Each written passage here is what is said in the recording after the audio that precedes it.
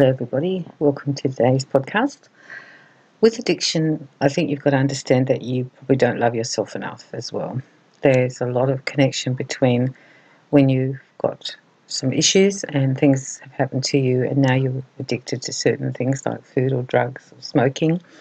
And now, because of that, your actual self-love can almost diminish, I think, because you get cross with yourself all the time because in some ways you don't want to be addicted and you know what you're doing is not good for you.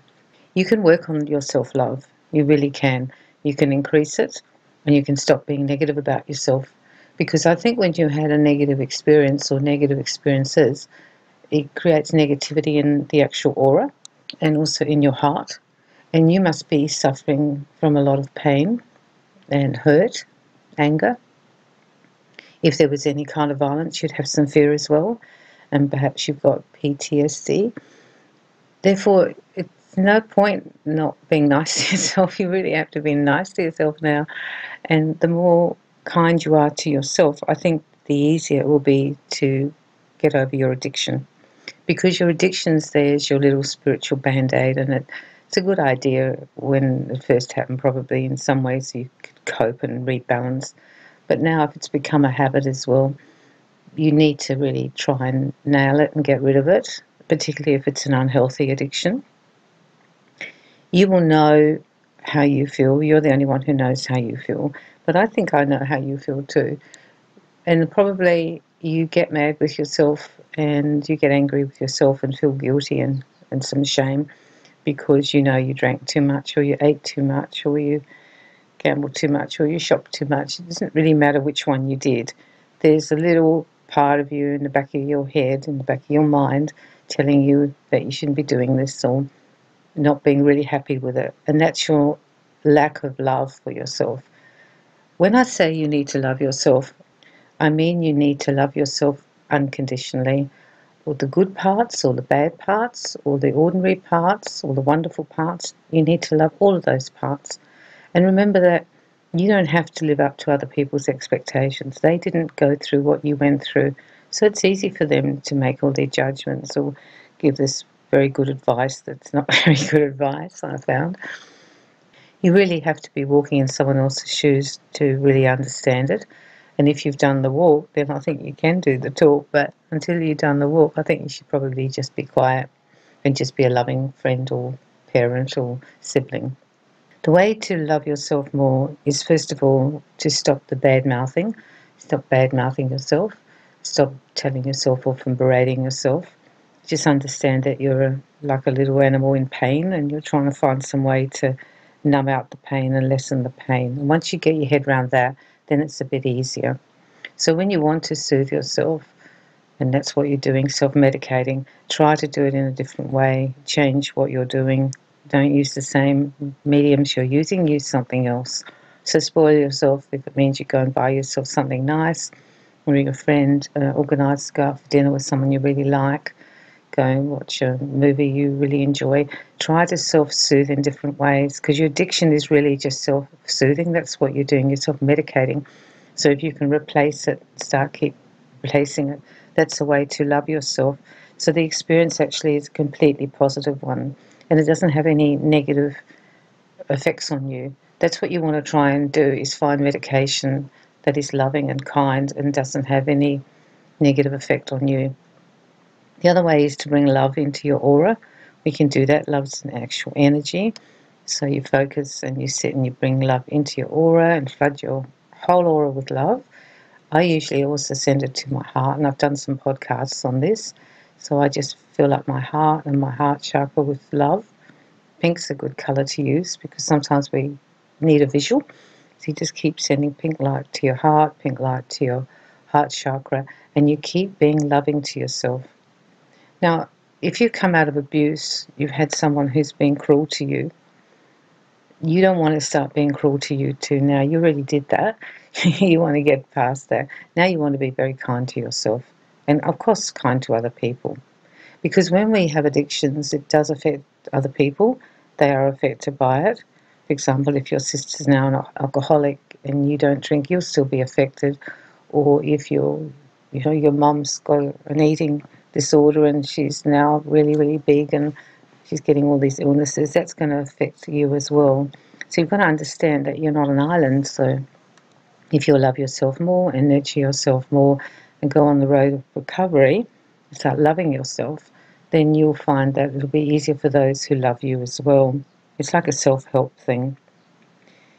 Your deficit in love, I found that with all people who are addicted, that at the very beginning particularly, we're deficit in love. As you work on yourself, you'll find you love yourself more.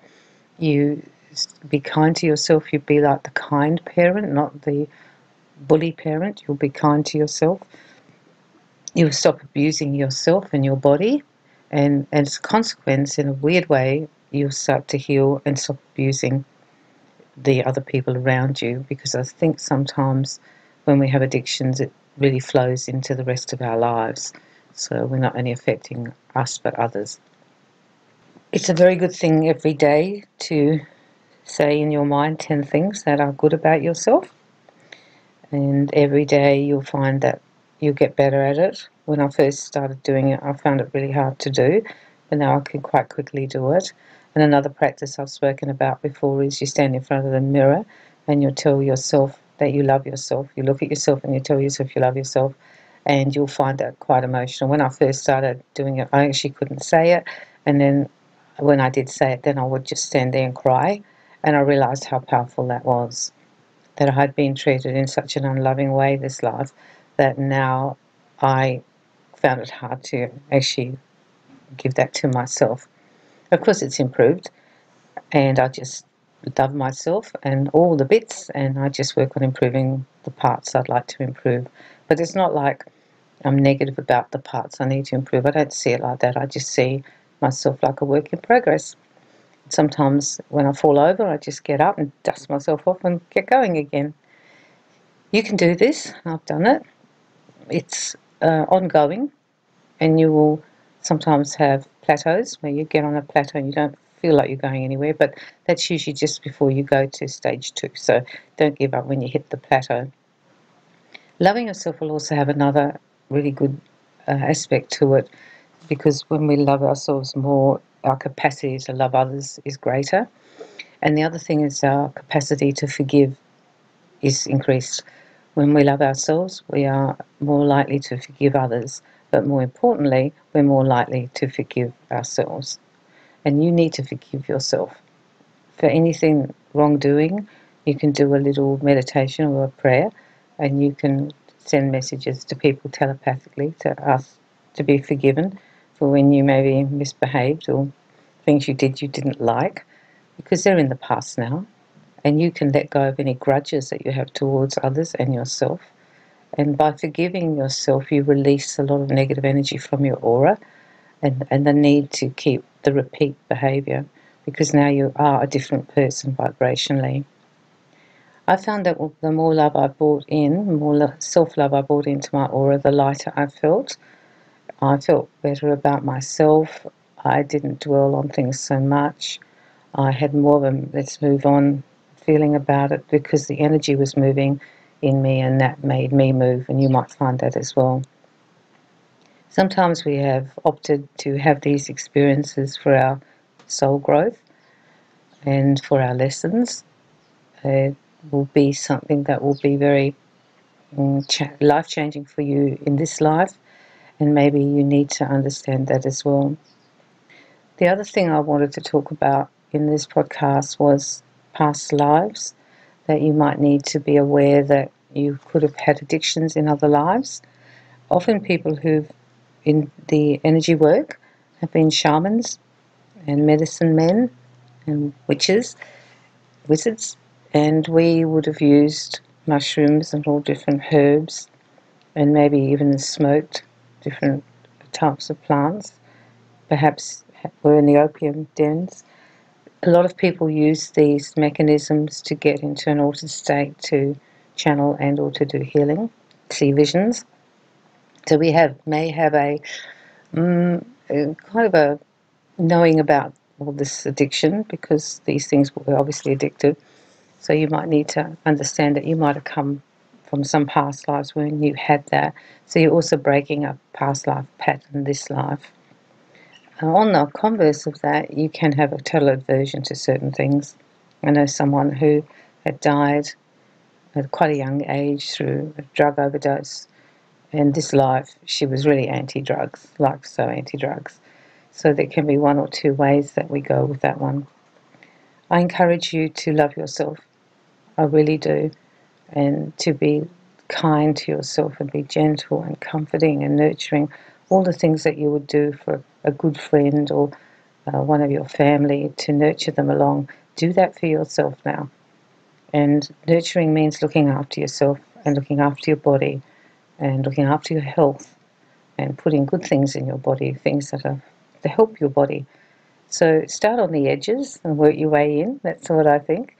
And bit by bit and step by step, say every day loving things about yourself and stop saying mean, nasty stuff in your head about yourself. You're not a failure. You're not a loser. You're just a person who was in pain and was hurting and was trying to find a spiritual bandage to help them get through everything. That's what you were. You don't need to do that as much anymore. You can bandage yourself with other things and you can fill your aura with light and become a loving person. And also, having been through this experience, if you are on the road to recovery, you can actually help other people. So perhaps you will go into some counselling or healing work and you will guide other people through to the light. Because having been in it is very different to just reading about it in a book or going to uni. You're going to have a completely different understanding of what's really going on.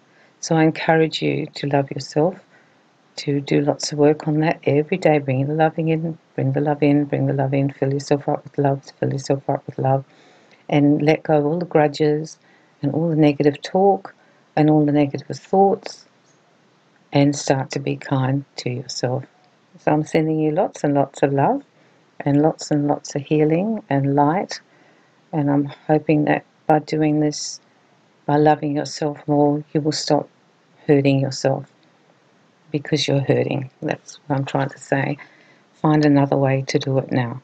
Have a good week.